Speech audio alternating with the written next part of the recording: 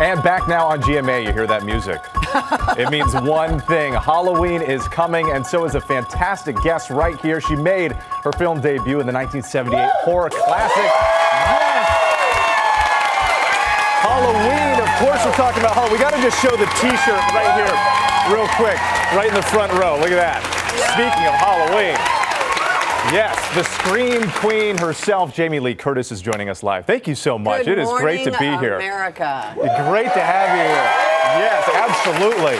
I have to ask you mentioned something right in the break before we came here. Do you really have that music, the Halloween music, as your ringtone? I had it as my ringtone when it first came out, and here's an interesting curio. You know who else has it as his ringtone? Who's that? John Carpenter. Okay. So the man, you know what? creator. The music of that movie really became such a big part of its success and its lore. And it's, as you said, you hear that beginning of that music and you go, oh, I'm scared. Absolutely. And that's the goal. Was it weird, though, if you're in a restaurant and the phone goes off and people are like, does she really, is that Jamie Lee Curtis? She really has that ringtone. I just turn to them and go like this. All right, we're so close to Halloween, but we have to ask you, what does Jamie Lee Curtis do on Halloween? Do you have a big ritual, anything exciting? You know, I live in an area where nobody comes, so I put candy out for kids, and I wake up in the morning and it's all still there, and then I eat it. Just eat it yourself? So save it for next year. Yes. Halloween is my time of year. I'm born in November. The late fall has always been my time, and never more so than this year with the 40th anniversary of Halloween. Absolutely. Speaking of that, you led us right to my next question here, because it has been 40 years since that breakout role, Laurie Strode, iconic.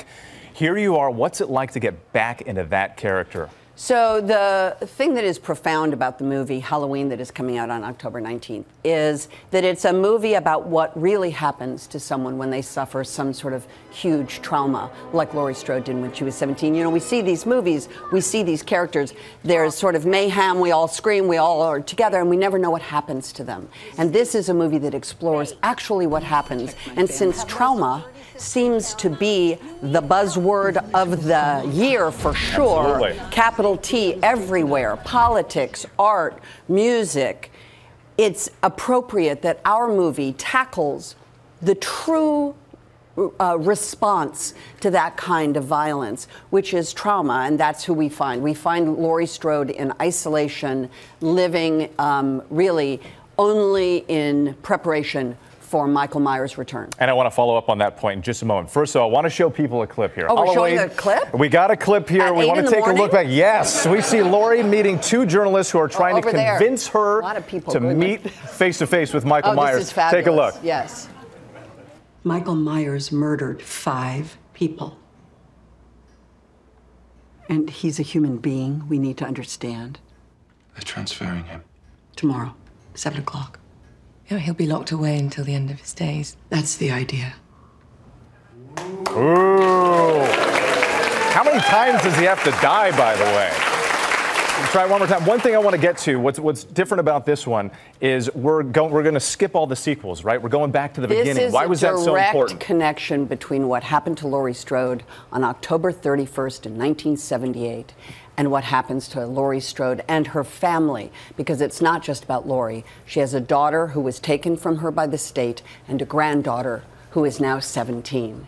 And the whole movie takes place, it's generational trauma. And what we're learning also about trauma is that it is generational. Anybody who has a service member who fought in a war, when they come home, they are not the only ones with the trauma of that experience. The family receives it, and it is generational. And so it's a movie that, although is hella scary and is intended to be so in a very safe, controlled way, dark theater, a lot of people, very, very intense. And generations of those strong women fighting back against this character. Yeah, with some integrity. Absolutely. And taking back the power. Jamie Lee Curtis, ladies and gentlemen.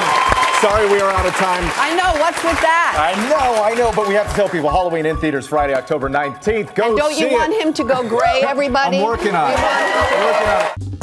Well, hey there, GMA fans. Robin Roberts here. Thanks for checking out our YouTube channel. Lots of great stuff here. So go on, click the subscribe button right over here to get more of awesome videos and content from GMA every day, anytime. We thank you for watching, and we'll see you in the morning on GMA.